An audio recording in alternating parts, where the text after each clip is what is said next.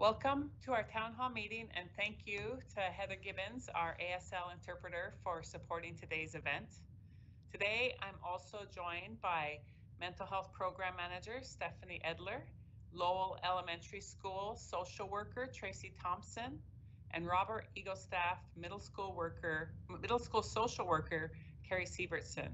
Carrie was recently named the 2020 National School Social Worker of the Year. We have great people working at Seattle Public Schools, and congratulations, Carrie.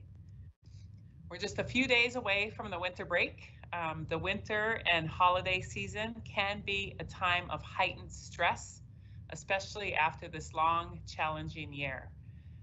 So that's why we thought it was important to have this town hall focused on mental health supports for students, staff, and families. Now, more than ever, it's important to take care of ourselves and one another. We may be mourning the ability to see family or friends, burnt out from the expectations of day-to-day events or our demands, overwhelmed with how to maintain family traditions, impacted from mental health needs, or we may be grieving the loss of our loved ones. If we don't care for ourselves, it will be hard to care for others in our families and in our community. While we may be all feeling the effects of the pandemic, mental health needs and accessing support can look different for everyone, and it can look different across cultures. Today, staff will share more about district and community mental health resources and how Seattle Public Schools is here to partner with you. Before I pass it over to Stephanie, Tracy, and Carrie, I want to share some important news. I'm happy to announce that last week I appointed 2 cabinet level leaders. First, Dr. Keisha Scarlett will take the helm as the new Chief Academic Officer. Dr. Scarlett is currently our Chief of Equity, Partnerships, and Engagement. She is a multi-generational resident of Seattle and a graduate of Seattle Public Schools.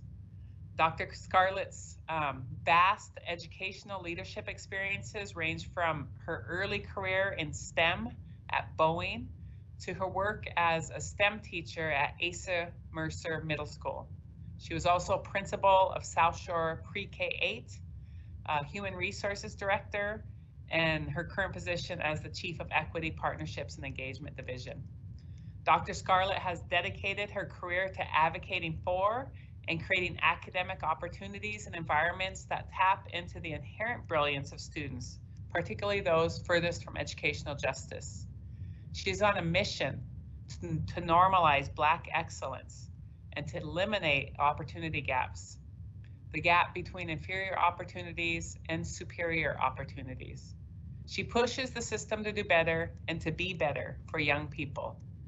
Dr. Scarlett will replace Dr. Diane DeBacker, who is leaving SPS to return to her home state of Kansas.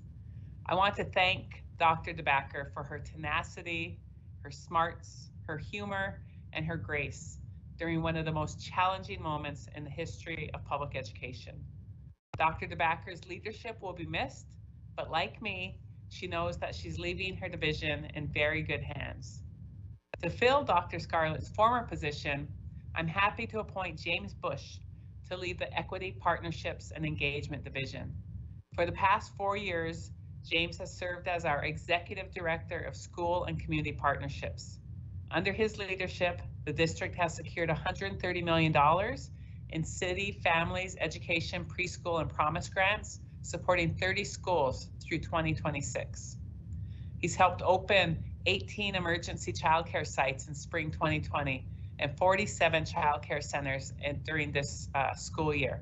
And those childcare centers serve 2,000 students daily. He's helped build institutional alignment between SPS and low-income housing partners, leveraging cross-organizational expertise to reach and support students furthest away from educational opportunities. And he's helped develop a variety of data resources to support partner organizations in tracking, monitoring, and supporting SPS students.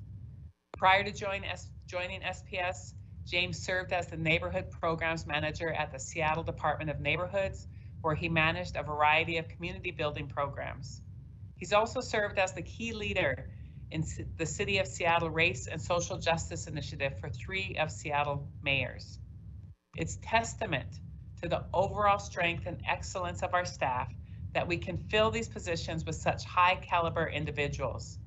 We are very fortunate that Dr. Scarlett and James have accepted their new roles and will continue to lead our district during these challenging times. Finally, I want to give a short update about our planning for a return to in-person learning. Earlier this month, staff and I presented recommendations to the school board to expand in-person instruction for about 2,000 of our students receiving special education services and students in pre-K through first grade as early as March 2021. Tomorrow, the board will discuss and vote on this recommendation during their regular board meeting. You can visit our website for more information on how to tune in to that board meeting. I'm going to now pass it over to our mental health program manager, Stephanie, and where they will talk about some of the supports that we have in place. Thank you for joining me today.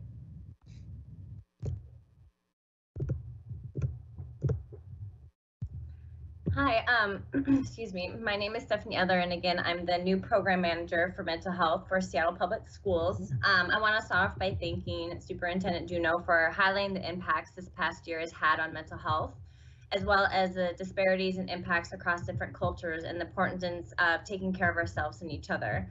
Historically, we know that mental health trends have been increasing over the years. And what we are seeing now are significant increase in those trends, from depression, anxiety, grief and loss, suicidality, and a variety of different variables that can impact the emotional well-being and our ability to cope during this time. Sometimes what we do fail to recognize in the midst of struggle, how resilient and powerful our community is, and our ability to overcome adversity and engage in strengths. This is unfamiliar territory for some, but it's definitely not unfamiliar territory for us all. Some of these struggles that have been impacting us have been impacting some of our youth and family for years. So I know a lot, I think some of the big questions and curiosity is, what is our system doing to support mental health and the needs of our students, families, and staff? We're looking at a comprehensive approach to mental health and suicide prevention and intervention that aligns with best practices and building capacity to support the needs of our students, families, and staff. This could look like partnering with community-based providers and organizations to really look at what's exploring community impacts, the needs of our families, and the barriers to accessing support, as well as connecting with larger organizations such as NAMI, Forefront, PSESD, Crisis Connections, and Department of Health to really look at our preventative intervention and postvention models to help prepare and mitigate any factors that are impacting our community. Additionally, we're looking at partnering and taking input from student and family voice. Currently, we're working with Asian Counseling Referral Services. Their Youth Advisory Board has pushed out a mental health campaign. And what is really unique about this is it gives us student insight and experience of mental health awareness, helping to reduce the stigma, and also exploring how to best serve providing supports to our youth. Also acknowledging families' voice and the importance of connecting with our families and understanding the barriers and their needs. We know that our parents and caregivers are doing so much right now for their children, and the impacts are really heavy in terms of this remote setting. The remote learning has significantly also impacted and is very heavy for our staff. Our staff are doing a lot of work that is dedicated hours to provide education to our community, and knowing that the core value of being a teacher is that student-teacher connection, as well as providing education to help support the success of our students. So currently we have a wellness team that is exploring staff needs through staff voice. We recognize that in order to be helpful and supportive, we need their voices to know how to do that. We have developed a wellness workshops and group opportunities, but are continuing to look at how do we support our staff, who in turn are supporting our students and families. Additionally, we are continuing to consult on the building level and supporting our students and family in the remote setting. So we're providing and updating resource information to support staff such as school nurses, social workers, family support workers, and guidance counselors to help update information of how they can provide support to our youth. I'm going to go ahead and pass it over to Carrie Severson, who will speak about the building level supports.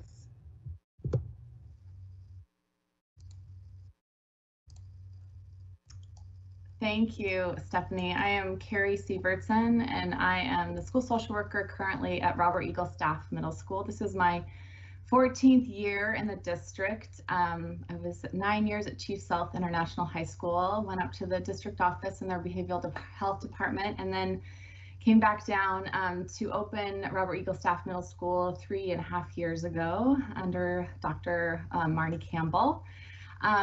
I thank you for inviting me to talk about this critically important topic, especially this time of year amidst these dual pandemics that we face. Just to speak a little bit about what we are doing at the building level to support the mental health of our students. Really, our teachers are the front lines and the relationship builders to our students and families, and they are really being that connecting point. You know, across the district, we're doing social emotional learning, and so a lot of proactive and preventive learning and modeling and teaching of self-management, self-awareness, social awareness, relationship skills, and responsible decision-making. We're really also, the goal is really to have a trusted adult in the building that students can access, and that might be an instructional assistant. It might be the administrative secretary at the front office.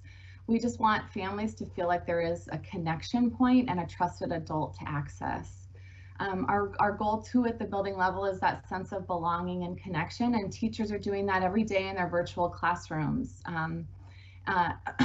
In addition, you know, things like at Eagle Staff that we're doing is, in addition to our classroom communities, we have enrichment clubs, affinity groups, we have grade level lunches for social connection, and we have WEB, which is Where Everybody Belongs. It's a transition program for our 6th graders coming in, our 8th graders mentoring and leading our 6th graders through the transition into middle school.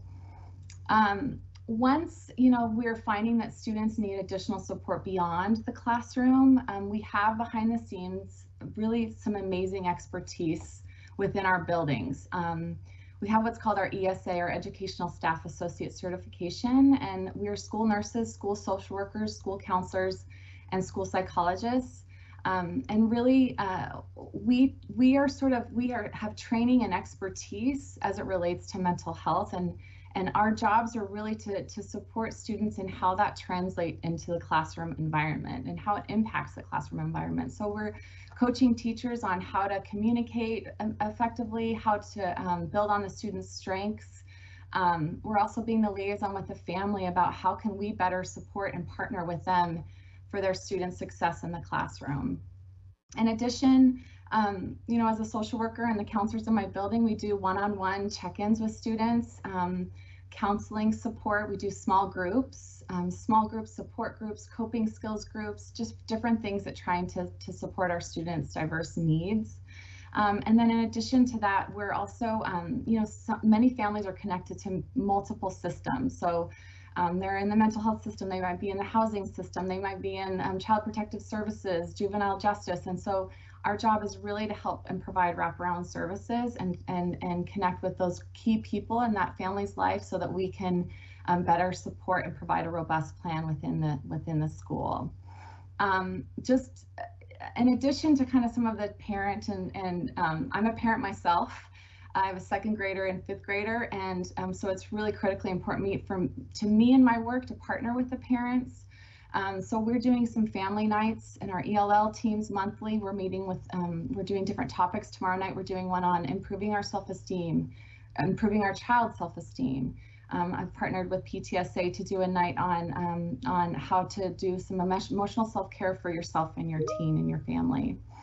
And just to lastly acknowledge that really truly this burden is on our parents, and they are bearing the brunt of this. And what I want to sort of communicate is that just to being brave and courageous and reaching out to your school, because we are here to support and partner with you, and that is our main goal. And the kind of unique part of our role is that we do have confidentiality that we need to follow, that whatever we talk about stays between us unless it's a safety issue or concern. So we want you to feel that trust and connection within your building as a result of that. So I am going to turn this over to Tracy Thompson. She is down at an elementary level. I kind of provided some examples of our secondary level supports. And I'm going to pass it on to Tracy to talk a little bit more about the elementary level supports. Thank you.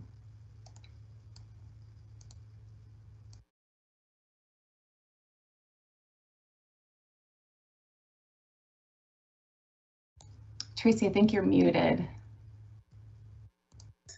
Thank you, Carrie. This is Tracy Thompson. I'm the social worker at Lowell Elementary. This is my 20th year in Seattle School with the Seattle School District. I'm currently at the elementary level after being at the district level. I just want to acknowledge the amazing work that I see from the families.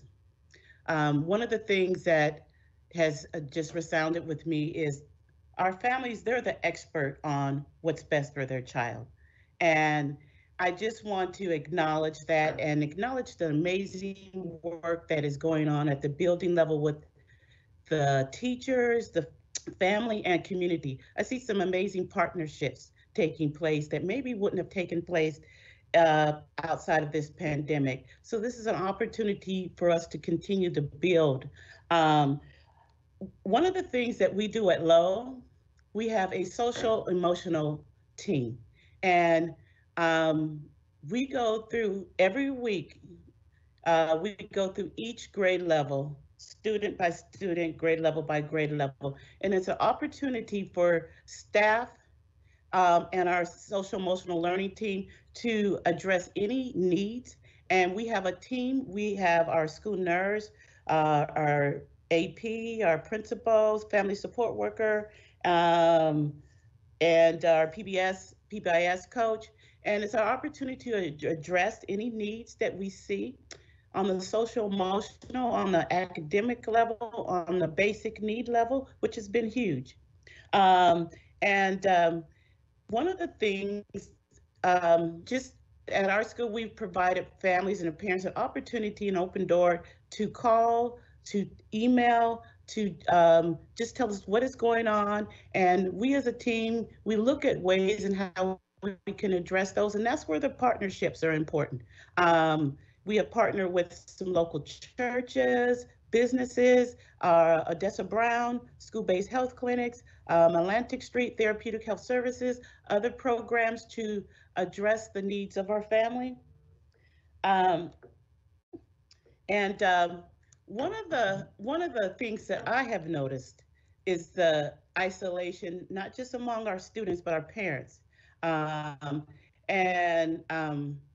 So just providing like that listening ear, you know, and our secretary and I, we came up with an idea. We have postcards with our school logo on them, and we'll send them out to families, just very informal, just we're thinking about you, here you go. Just letting people know that we're here.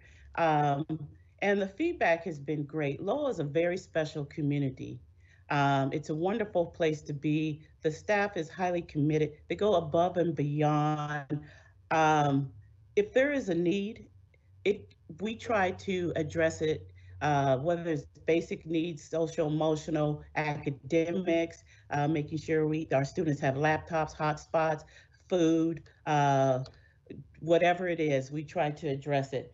One of the things that we also do, because we realize as we support families, the toll that it can take on we, the educators. So we come together and we do things to keep our morale up, like at our weekly staff meetings, have a dance party, just check-ins. How are you doing? How can we support you? Things like that. And really, like I said, we really just encourage the parents just to know that it's not okay, but it's gonna be okay. And we're gonna get through this together, and we're gonna link arms, and we're gonna get through this, and this too shall pass, and we're gonna come out on the other end, and we're here to help. And one of the wonderful things, I spoke to it earlier about partnerships. we're also partnering within each other. Carrie over at Eagle staff, the other schools, we come together, we talk, and we address needs and how can we support each other. Uh, what are some best practices? You know, we get stuck too as professionals, and that's where our colleagues step in and help us.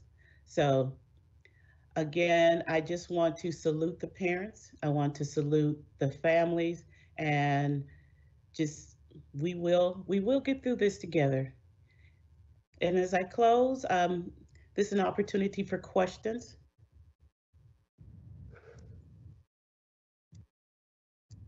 Thank you all for being a part of this and sharing the good work.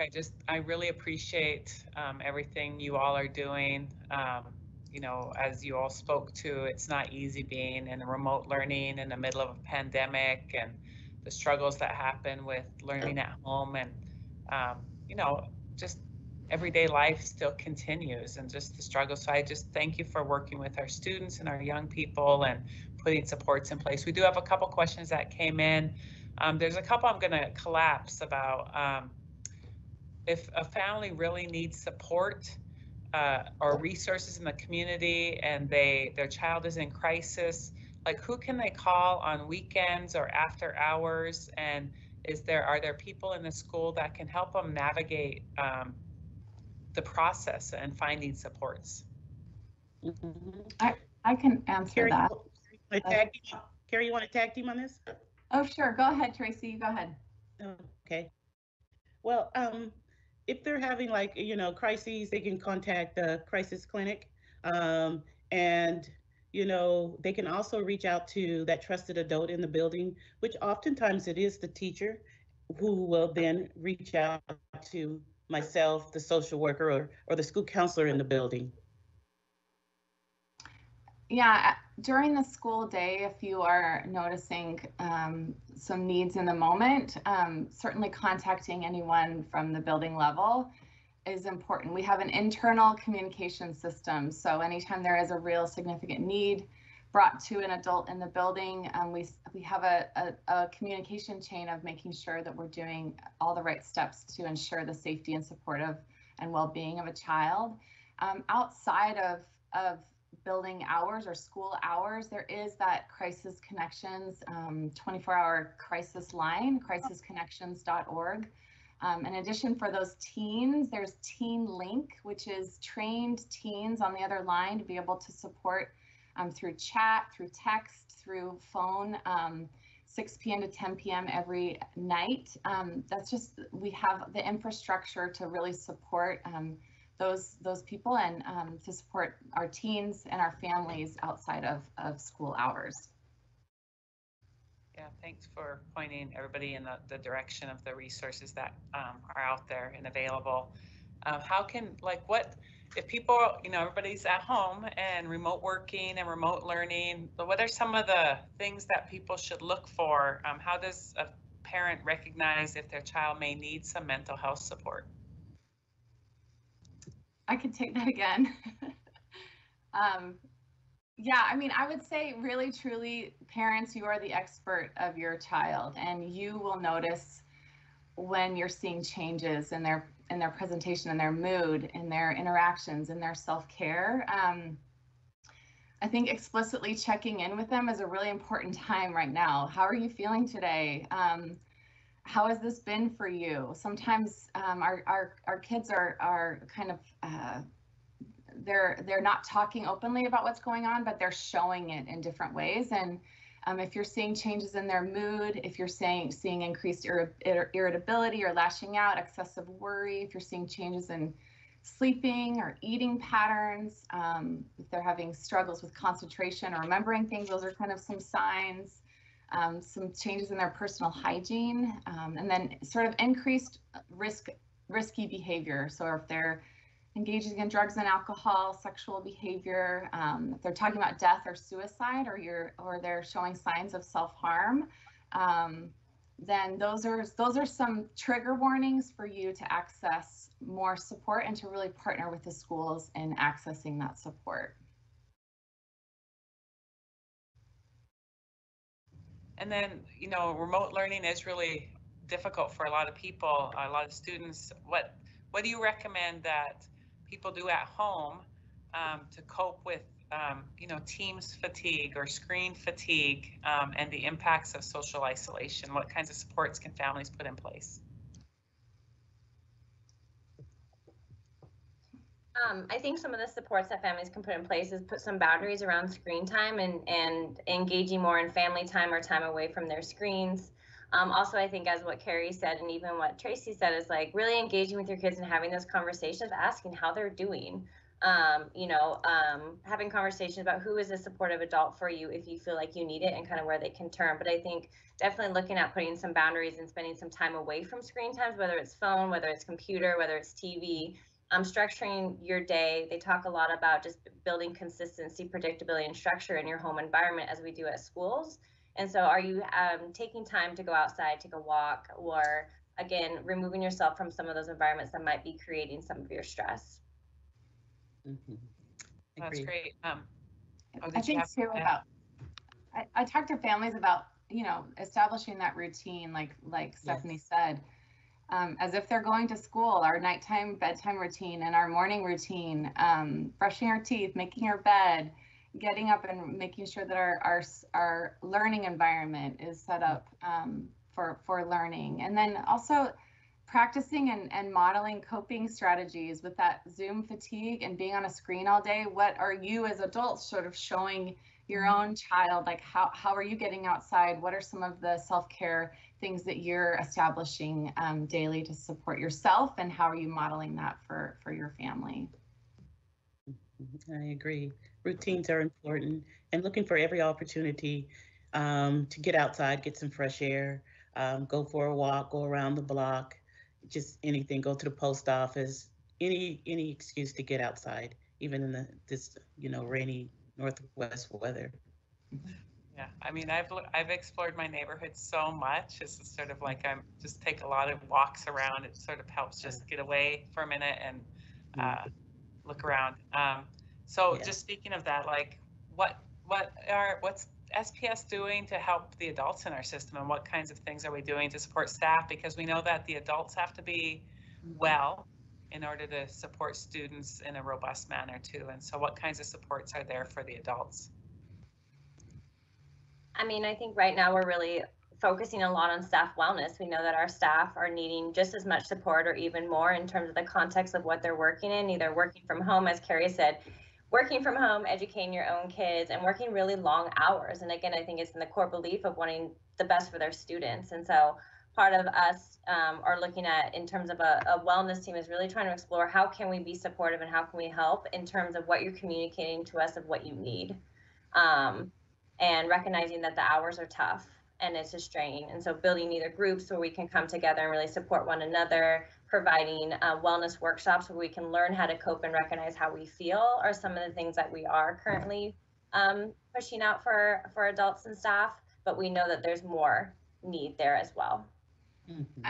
I think within our own school communities too, we are supporting one another just through our professional learning communities, through our professional development, just different ways that we are finding small pockets to be able to be vulnerable with each other, to talk about what the struggles are with technology, what the struggles are with connecting with our students, professional struggles that also impact us personally, but having those in building communities are so critical right now for us to be well ourselves, get the support we need to support our kids, our students.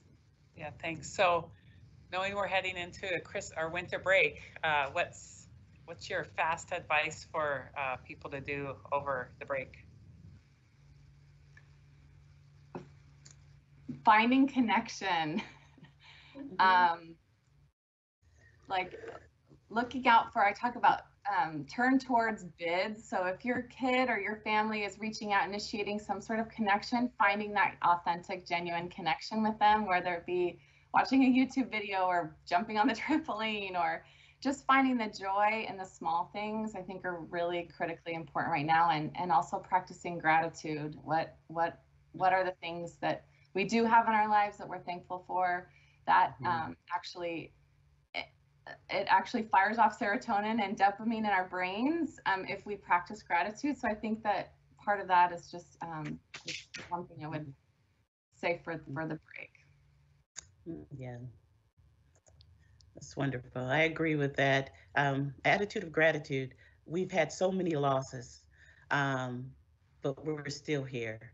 And in despite of the losses, we there's so many wonderful things that have taken place and will continue to take place, and focus on that. Getting out in the community. This is the season of lights. Um, Go view all the beautiful Christmas lights and all the, you know, this is a beautiful state, you know. Whereas before we're in the hustle and the bustle, but this pandemic has slowed us down. It's pushed the pause button. And so we're taking those walks. We're seeing those beautiful trees and streams and all that stuff that maybe we didn't pay attention to before. And so getting out and discovering your community, the people who live in your community, those kind of things, embracing those things. Yeah, well, thank you. I am going to practice some gratitude, and I'm just super grateful for all of you and the work that you're doing. I'm actually grateful for Seattle Public School staff. They are doing phenomenal work. I'm grateful, as you pointed out, for our families and our students, and I'm just really proud to be the superintendent of Seattle Public Schools and the work that we're doing in a really tough environment. And but grateful for the work you're doing, and thank you so much for joining us today. Thank you all for joining us today, and I hope that everybody has a safe, healthy winter break. We'll be back on January 12th for our next virtual town hall, and I hope to see all of you then. So happy holiday break, happy winter break, and happy 2021 very soon. Yes, Thanks, everybody. Thank you. Thank you so much. Take care.